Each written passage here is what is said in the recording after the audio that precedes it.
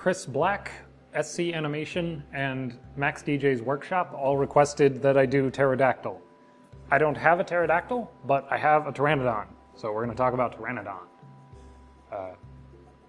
Incidentally, pterodactyl is not the name of Pterodactylus, the genus, so people tend to use pterodactyl to mean any pterosaur, and specifically they'll refer to Pteranodon as a pterodactyl, especially in America, because it's an American dinosaur. Also, it's 10 times larger than a pterodactyl, so it's clearly better. So you could make a case that pterodactyl would refer to any pterosaur. Science certainly did that for a while there. Disclaimer, it was not a dinosaur. It was an archosaur, which I'm told, I've been pronouncing that wrong. I keep saying archosaur, but it's archosaur, which makes complete sense because of the word root. I just never thought about it. It generally gets lumped in with dinosaurs in the popular consciousness, and unlike with, Dimetrodon or woolly mammoth or whatever, it actually makes sense to lump pterosaurs in with dinosaurs because, first off, they were phylogenetically very close. They were archosaurs that were arguably closer to dinosaurs than to crocodiles. The current theory is that they were ornithodyrans. They emerged as highly specialized archosaurs during the early to mid-Triassic, became extremely specialized and very large by the late Cretaceous, and then died off in the KT extinction event. So they're not dinosaurs, but they're technically not dinosaurs, whereas a lot of creatures that get lumped in there, you would be like, no, that is clearly not a dinosaur. Close. Speaking of the KT extinction event, that's when a big ol' asteroid smashed into Mexico and killed most life on Earth. You've probably heard about it. That's why we're here. This toy is extremely inaccurate. I'm not sure where to start about telling you what's wrong with it, but I could tell you what's right about it. It does have an accurate number of fingers and toes. It has, well, kind of. It seems to be lacking wing fingers, but it has 3 normal metacarpals and 4 toes on each foot. Its feet are plantigrade, which is they're walking on their heels, which is what they did. It doesn't have teeth. You'll frequently see Pteranodon portrayed with teeth just to make it more fearsome. No, the name Pteranodon means toothless wing, or wing without teeth, because they had to work the ptero in there. But this one doesn't have teeth, so that's cool. The head is more or less perpendicular to the neck and the body, which is also accurate. They carried their heads down, as opposed to straight out. You'll see Pteranodon portrayed with its head straight out, like in Ajdarkid or whatever, but... right, and it's covered in this fur-like thing. The term is pinca fibers. They're dense filaments. I don't know if they're analogous to the protofeathers that you see in dinosaurs and other archosaurs, but they're visually similar. I also don't know, I don't think anyone really knows the extent to which Pteranodon would have been covered in these things. It would have been useful for a marine creature to have complete coverage, but we're just not sure. Not a lot of soft tissue for Pteranodon in particular. To get into what's wrong with it, I guess we should start with posture, because that's the first thing that strikes me. There would be very little reason for Pteranodon to ever strike this particular pose, where it's on its hind legs, but on the ground with its wings outstretched. First off, when it was on the ground, it was quadrupedal. So the toy maker really can't be excused for giving it a tripodal stance. I sort of understand giving a theropod a tripodal stance, because there's sort of a restorative precedent for that. But Pteranodon would be a quadruped if it was on the ground, and I suppose you can make the case that, it's actually supposed to be flying. But if it's supposed to be flying, why didn't you just make the feet out backwards like it's flying? Why would you make it able to be stood up at all? Oh, and you might argue that it would strike this pose if it was trying to, like, take off. No.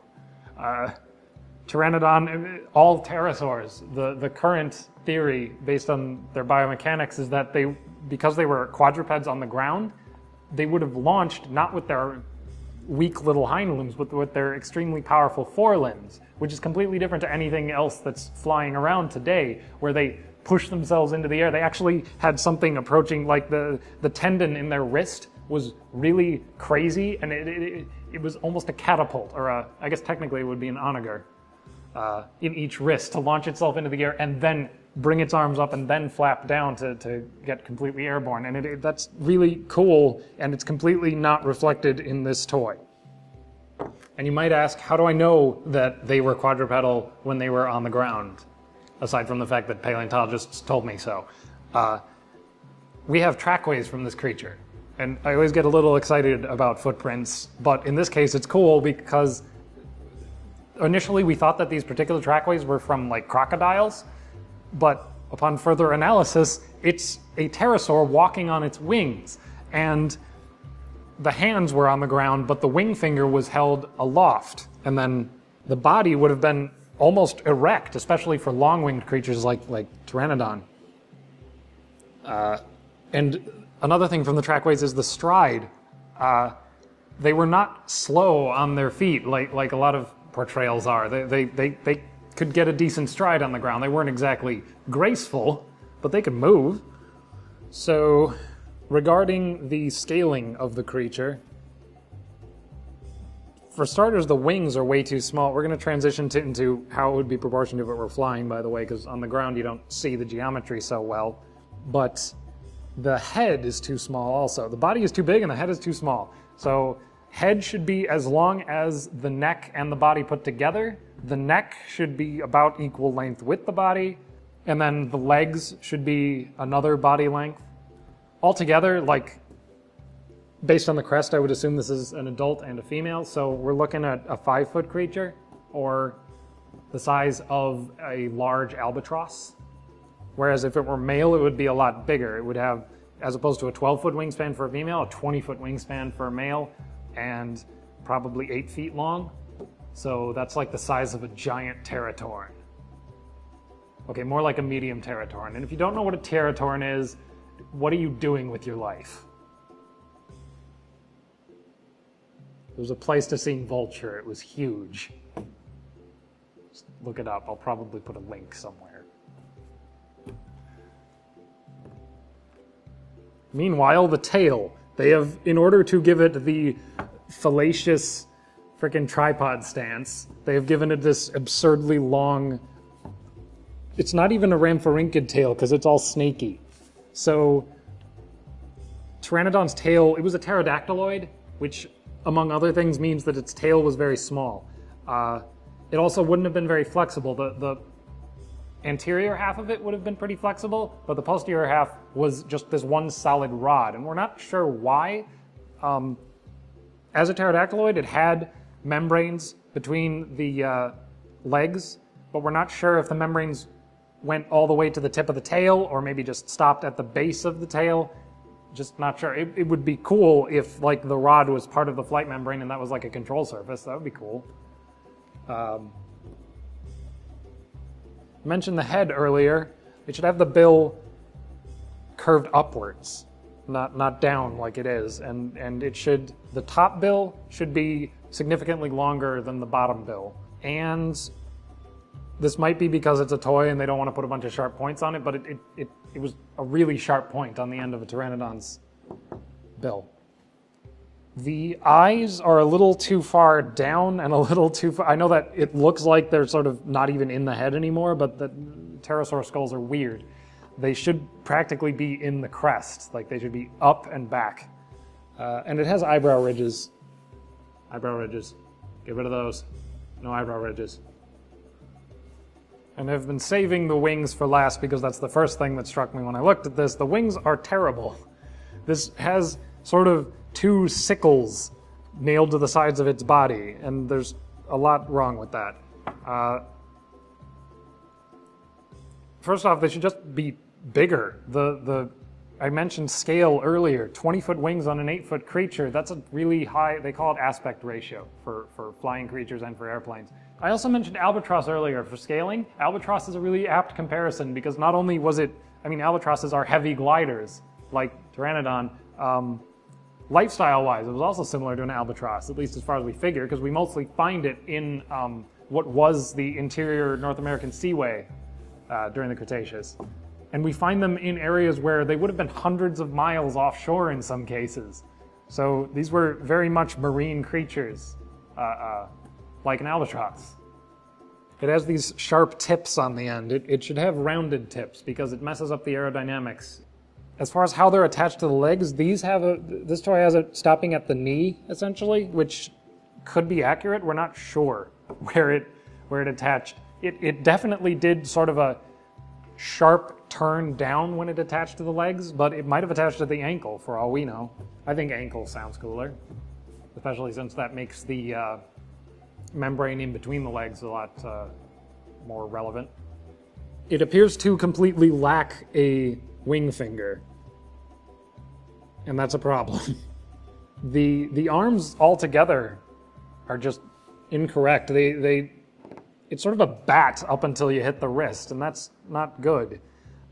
Instead of having the long radius, it should have a long carpal. In fact, the carpal was longer than the radius. Really, not this sharp, almost right angle transition from the arm to wing. It was very gradual, and the fingers should not be pointing at a right angle. They should be outwards. In fact, the first finger was the shortest. They sort of increased in length as you went. The first finger was short, second finger a little longer, third finger a little longer, fourth finger as long as the rest of the arm put together. It has a membrane on the leading edge of the wing in front of the arm, but it seems to lack a pteroid bone to be controlling it. That's a bone unique to pterosaurs. We're not sure what it corresponds to in other creatures, if anything. It could be a metacarpal, it could be a carpal. It controlled the leading edge of the wing, so it's really important for a flying creature. One more note on the fingers. They might have been webbed. We're not sure. Other pterosaurs have webbed fingers and webbed toes. Pterodactyl had webbed toes, I'm pretty sure. It's also committing this fallacy that you see everywhere about pterosaurs, that they were sort of skin and bones, basically a flying kite. Not true. They were heavily muscular. This wouldn't have had to, jump off cliffs to take off. It wouldn't have had to, wait for the right wind to be able to sort of lazily drift into the air. It was a powered flyer. It was a very heavy flyer, actually. A lot more of its muscle mass was in its arms arms and legs, than a corresponding weight-wise terrestrial creature would have had, just because its arms and legs were so much longer. The breathing apparatus on these guys would not have been as we know it, with a diaphragm, breathe in, breathe out. It would be more like a bird, where it's sort of a pump that continuously circulates air throughout a bunch of sacs and airways throughout the creature. That sort of acted as a transition between the hard surfaces, the bones and the tendons and the muscles of the arms and the actual flight surfaces of the wings. So there was no hard defining line between arm and wing. It was a wing. Is probably, if you take one thing away from this video, it's that. It wasn't these leathery flaps of skin either. The structure of the wing, we don't have any living analogs, and we have just tantalizing evidence of whenever you see like shale or the Bavarian quarries keep turning up these trace fossils of crushed skeletons with the membrane still visible in the rock. And we're so unclear about how they actually went together. There's these fibers that go on the further you get from the creature, you see these fibers radiating out towards the edges of the wing. There's a specific name for them that I'm blanking on, but they're these dense little radiating fibers. They sort of look like coarse hairs, but really long. So it would be, I don't know how rigid it was. Nobody really knows how rigid they would have been. They would have deformed under load, just because that's the nature of having wings made of flesh. but not these bat-like membranes that you usually see on the reconstructions. I forgot to mention the feet. They're not bad, incidentally. Like I said, they have the accurate number of toes, but the toes should get longer the further from the center of the creature you get. And the back of the foot didn't have quite as much of a pad as they're showing on this. It would have been more triangular, I suppose. Again, this is referencing the trackways.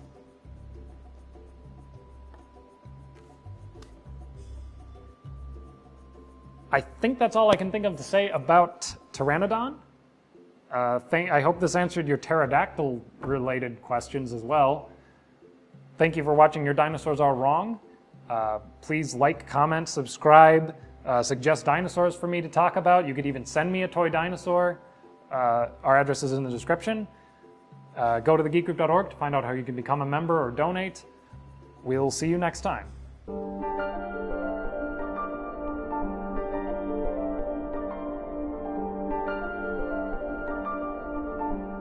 This video was made possible by a grant from the Future Girl Foundation. This video was made possible by thousands of private donations from members and viewers like you. Please visit thegeekgroup.org for more information on how you can donate and become a part of our dreams of Avalon.